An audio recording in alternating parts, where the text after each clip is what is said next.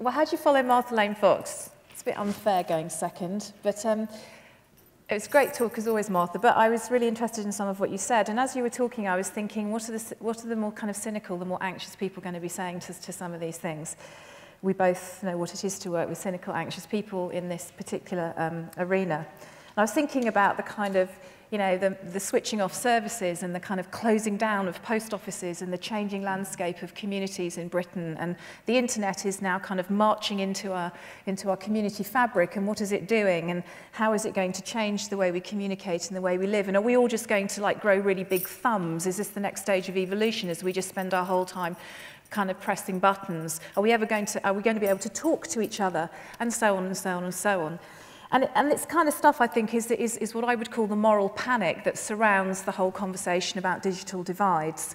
And my digital divide that I'm particularly interested in and I've been working with in terms of government and my review last year is looking at the issues around children, young people and the digital lives that they have.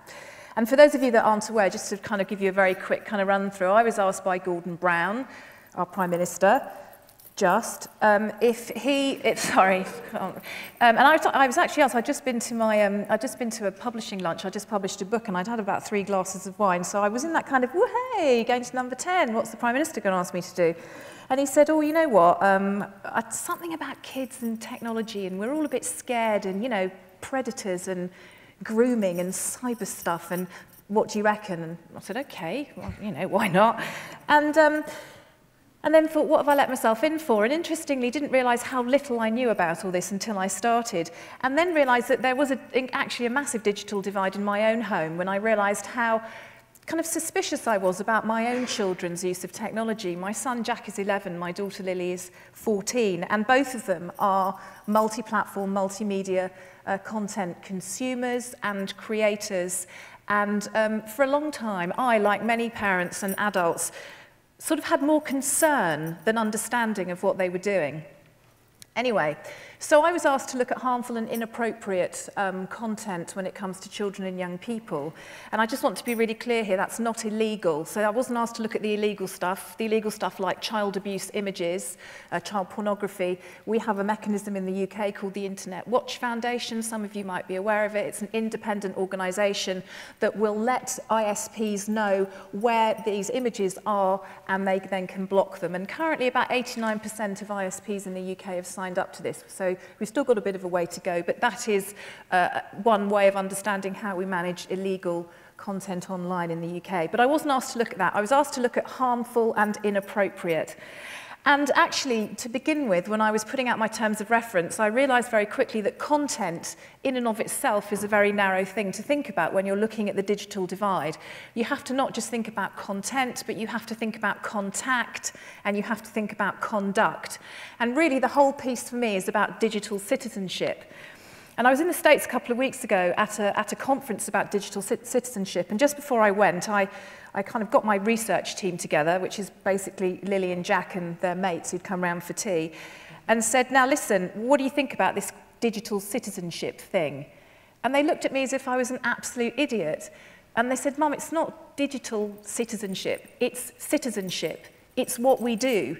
And I realised how clunky we are. As adults, we still see the digital, we see the online and the offline, and kids generally tend to see the whole thing as one piece. It's who they are and how they live their lives.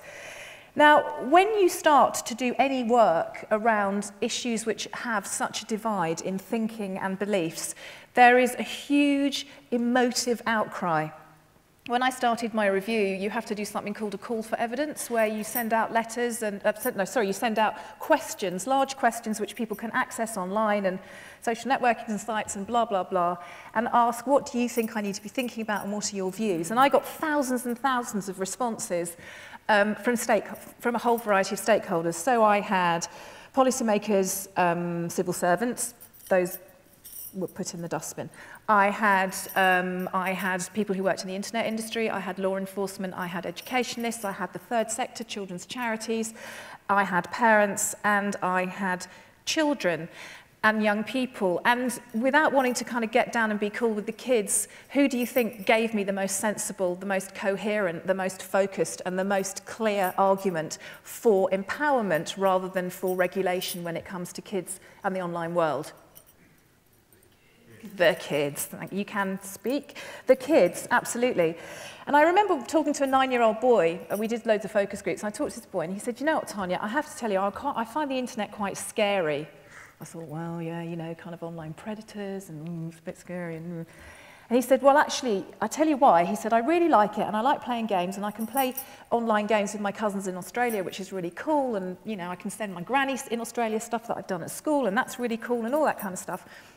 He said, but the other day I was kind of clicking away on all these different websites, and I was clicking, and suddenly this army website came up, and I clicked, and then I thought, crumbs, and then I had to go downstairs for supper, so I quickly closed it all down. And while we were having supper, there was a ring at the doorbell, and I got really panicky because I thought the army were coming to collect me, and that I'd somehow, you know, put myself up, and I was now a soldier. Now, I thought that was really cute, actually, because I think what he was saying is this is a great place. I can do lots of fantastic things, but I'm only 9, and it's quite big, and I wish someone would just kind of give me a bit of an understanding about where to go and what to do. And I think this is the key issue when we look at the digital divide, and the biggest thing that we have to deal with is the moral panic that surrounds any conversations about becoming digital, whether it's losing your local post offices or kids becoming sort of monosyllabic, non-communicating, fat-thumbed sort of idiots who can't do anything but just stare at screens all day. I had people suggesting to me that I shut the internet at 9 o'clock. I had people suggesting to me that I made the government put a watershed on the internet at 9 o'clock. So after 9 o'clock in the UK, you can't find nasty things on the internet. It's global, 9 o'clock in the UK, maybe something else somewhere else. One person helpfully suggested that the way to get around online predators is to just make it a law that computer shops and online retailers and offline retailers are not allowed to sell computers to paedophiles.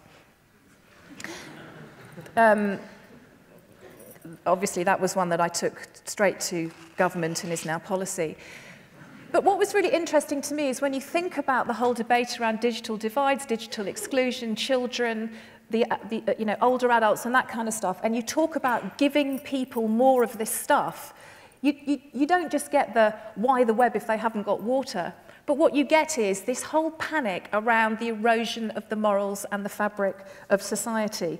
And I think it's really interesting when you talk about the social and moral case, Martha, and you talk about how loneliness goes down 80% and confidence goes up 60%. And when you talk to kids with learning disabilities, or kids with Asperger's or autism, or even adults with disabilities, for whom the online world has transformed their lives, young people with Asperger's who've told me that they now have friends. They can't do friendship very well face-to-face, but they can through the online world. I wonder why we're so intent on being so negative about this space when it comes to children and young people. Certainly the moral panic is fueled by the media. Don't want to be a boring old sort of fart about this, but you know, a boy in Norway goes, I think it was Norway, no, was it Norway? No, Finland maybe. Anyway, goes in and he shoots a few of his classmates, a horrible kind of school shooting. The day before, he'd posted a bit of a kind of obvious adolescent boy, grumpy, rock and roll, I hate the world thing on YouTube. And what did most of the papers call him? The YouTube killer. So technology is not only making our children less clever and less sociable and less communicative, but it's also making them into killers. This is insane, because what we're doing is we're getting so lost in moral panics that always come when something new arrives and challenges our way of living, that we're losing the reality of what this technology can do. Certainly when you look back at the whole idea of moral panic, it's really interesting to read stuff around the time when the printing press was first invented. There was a massive outcry. The church were terrified because suddenly they were not producing printed, they weren't producing what was written and read anymore. Printed material was available to everybody and anybody could put their ideas on paper. Goodness me, what is going to happen to society? What we know about the online world, it is a democratizing force. There are bad things online, there are harmful and inappropriate things online for children and young people, but who's going to regulate that? Am I going to tell everybody what I think is harmful and inappropriate? Is Martha Lane Fox? Maybe Rory could tell us. What about Gordon? Maybe he could tell us. Harmful and inappropriate is a subjective choice that we have to decide for ourselves, with our children and young people and ourselves, what is appropriate. But also we have to recognise that the more you close down, the more you clamp down on risk, the more you lose opportunity. One of the things I think that's a real problem with this whole conversation around the digital divide is the fact that risk is so clearly thought about in terms of any discussion around inclusion, around more children online, more vulnerable people online. And it seems to me that the context in which we're doing this is the risk-averse culture that we live in. Now, it's really interesting to me when you look at divides because, for example, recently I was talking to a load of primary school children with all the parents and teachers and governors. It was a large conference. There were many schools there. One woman got up and walked out and said she thought she was coming to an e-safety conference. She thought it was a drug awareness day. We told her it wasn't about how to take E safely. It was about the internet. But she left and everybody else was happy. But we did an interesting exercise, and I'll do it with you now, although we have got, well, you're kind of not very young people, are you? You're kind of older. But think about the time think about the favourite place you had to play when you were a child. If it was outside, put your hand up.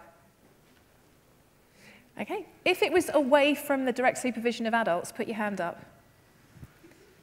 Now, the really interesting thing is when I did this with these adults and kids, the primary school children, most of them don't play outside, and most of them don't play away from the direct supervision of adults. Why? Because we think they're so at risk in this risk-averse culture that we live in that they're now having to do their childhood indoors. Most kids are raised in captivity. And what's really interesting to me is you can see this being played out everywhere. Kids can't climb trees anymore. Not allowed to climb trees at school. Most schools you can't play conkers without wearing goggles. There was a recent health and safety directorate going around Barnet that any primary school that had conker trees that were growing over the playground might want to send the little ones out with small yellow hard hats on. I know, it's insane, but it's true. We know that more and more children are being, and young people are being admitted to A&E nowadays because they don't know how to fall. So they're having more minor injuries than were recorded in the last 15 years. And we know from a recent Royal Society for the Prevention of Accidents report that 6 times as many children are crushed fatally injured by large electronic pieces of equipment in the home than they are in outdoor playgrounds. So we have this perverse risk-averse culture. We're driving children to do their childhood indoors, and so they're doing it online. But the interesting thing to me, if we want to talk about digital divides, is when you actually have a conversation with children about being online, you ask these questions. When you went outdoors for the first time, did your mum and dad teach you how to cross the road? Yeah. How did they do that? Well, they took my hand, they crossed the road, and then I could walk next to them, and then I walked to them, and so on and so on. Great. When you went online for the first time, did your mum and dad talk to you about stuff, about whitelists, about privacy settings, about anything? No. So who talked to you about it?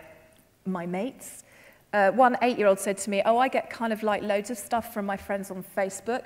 I've got 700 friends. I don't really know any of them, but like they can tell me how to do stuff and how to kind of do cheats.